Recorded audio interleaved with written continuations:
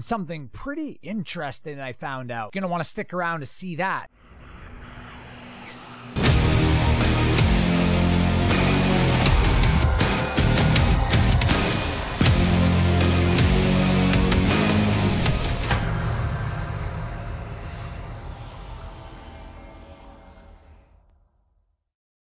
What's going on, guys? Welcome back to the channel. Today we're talking about NVIDIA's RTX 4090 and something pretty interesting I found out. You're gonna want to stick around to see that. But first, if you haven't already, be sure to subscribe, tap the bell, give me a like, comment below, and let me know what you think of this video. And don't forget, guys, check out the new store, acrylics.com, right there on the screen. Brand new merchandise. You guys are gonna want to check that out. Let's dive right in and talk about the NVIDIA RTX 4090 and what I figured out. So this is a crazy card, and it does pretty crazy things, and I want to show you guys exactly what I'm talking about. Let's dive right in. So before we get into the benchmark between the 3090 and the 4090, stick around, because after that benchmark, I'm going to give you guys an analogy that you're going to be able to understand and explain exactly what bottlenecking is and how you can overcome it. So here we go. I got a benchmark here with Modern Warfare 2 with the Ryzen 5950X and an Asus Crosshair Dark Hero AM4 motherboard. And I have everything set to stock settings except to have Performance Boost Optimizer turned on. The graphics card is not overclocked. It is set to the factory settings and left just the way it is. This is the GA102 Ampere architecture 8nm from NVIDIA, and we're going to be comparing it to the 4090. And you can see that the 3090 is doing a pretty good job. We're staying above 220 or 230 frames most of the time, and we're not dipping too far below 200 if ever. Pay attention to the CPU frame time, which is how many milliseconds it takes to render each frame, which is extremely important. In fact, it's more important than frame rate, one could argue. Keep an eye on those frame times at 4 and 5 milliseconds as it fluctuates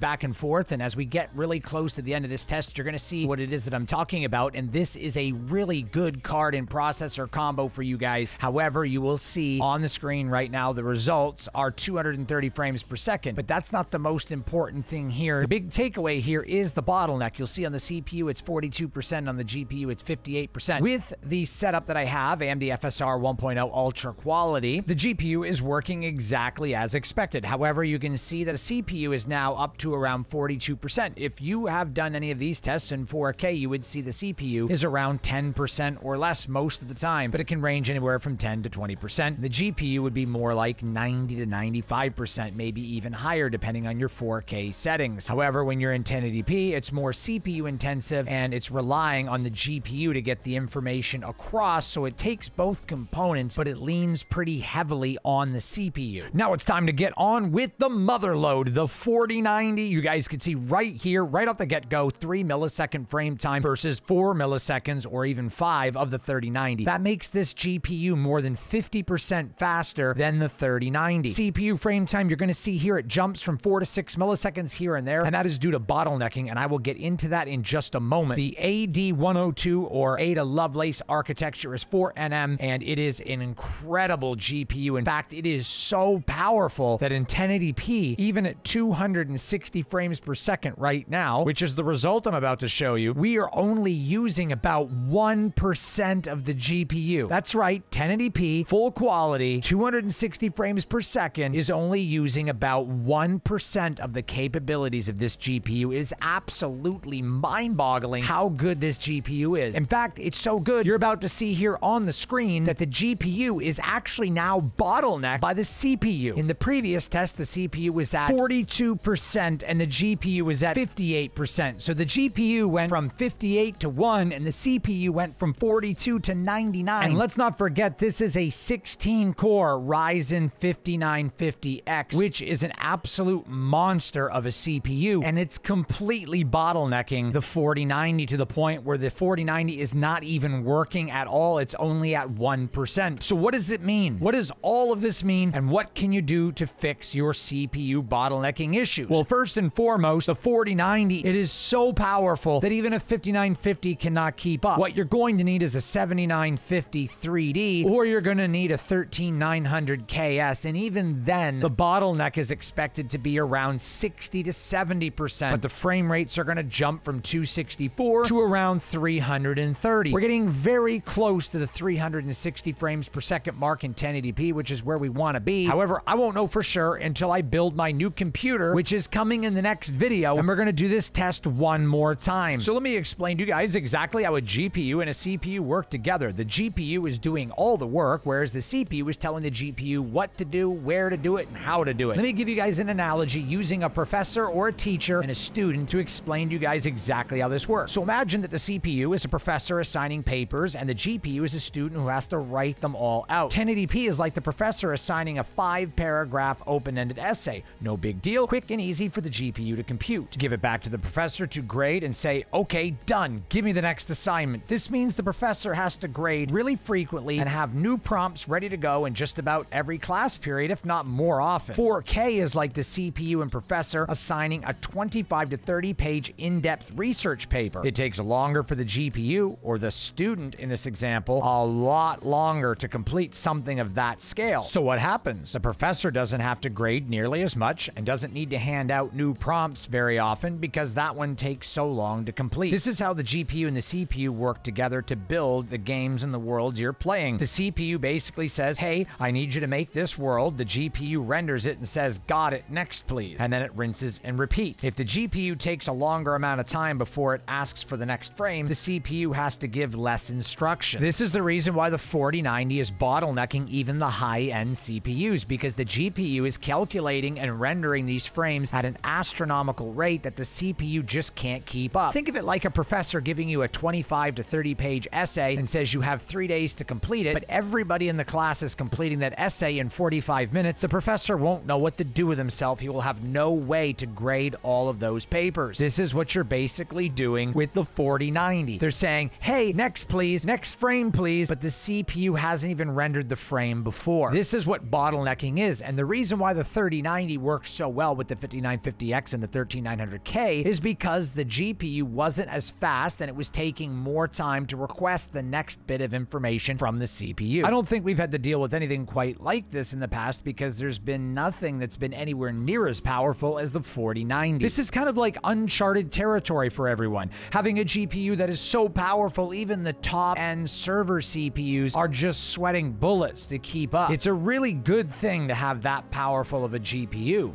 Or is it? I hope you guys enjoyed this video, explaining to you guys what bottlenecking is with the CPU and GPU, showing you how the 3090 competes with the 4090 and how it really is no competition whatsoever. The 4090 is such a huge jump from the 3090, and it's well worth the money. If you've got the coin to upgrade your GPU, I highly suggest doing it as soon as you can. It doesn't matter the brand. Don't buy any of the super editions or the overclocked editions. Just get the cheapest one you can find, because the 4090 is the big kahuna, and it's the GPU that you guys want. Hope you guys enjoyed this video. Be sure to subscribe, tap the bell, comment below. Let me know what you guys think of this video. We'll catch you on the flip side on the next video. Check me out, Acrylics with a 1, acrylics.com, for all your merchandise to support the channel. Peace out, guys. So you made it to the end of another video.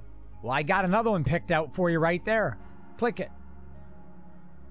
What are you waiting for? Click the link. It's right there. You're still here? Why are you staring at my face? Click the link.